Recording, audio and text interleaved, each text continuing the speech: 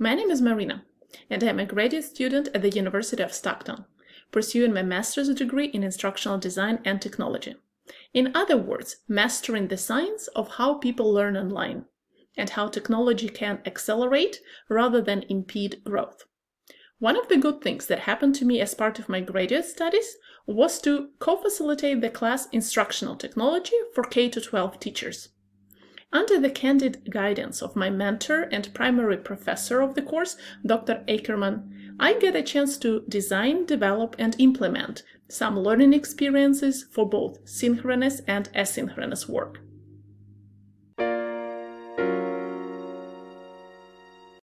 In this series of 9 videos, I am planning to share some of the work that I do.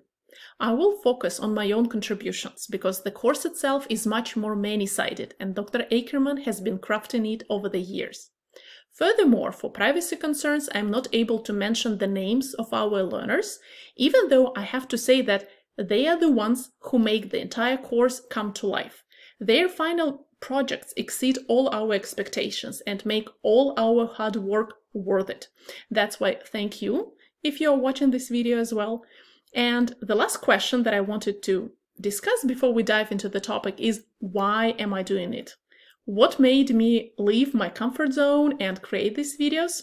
There are 3 reasons for that.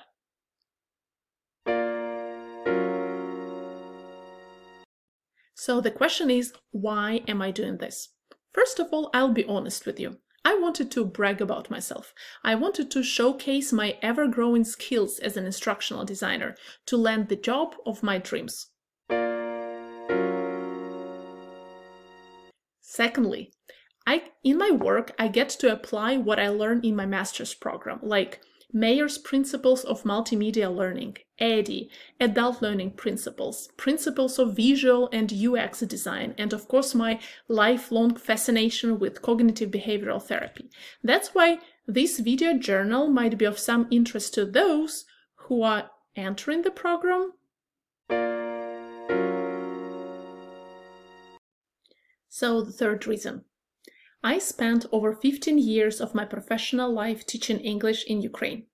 I was fortunate to work with the best colleagues, teach the best students, and learn from the best masters.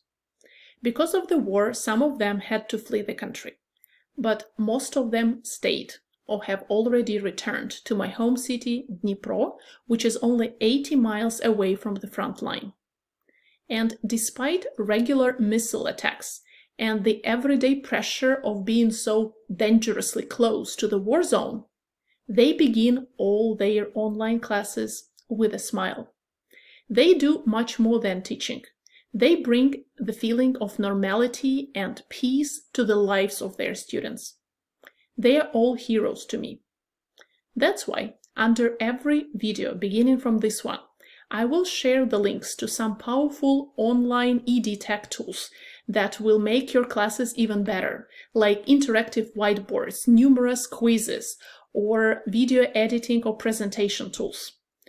I'm sure that you will make very good use of them.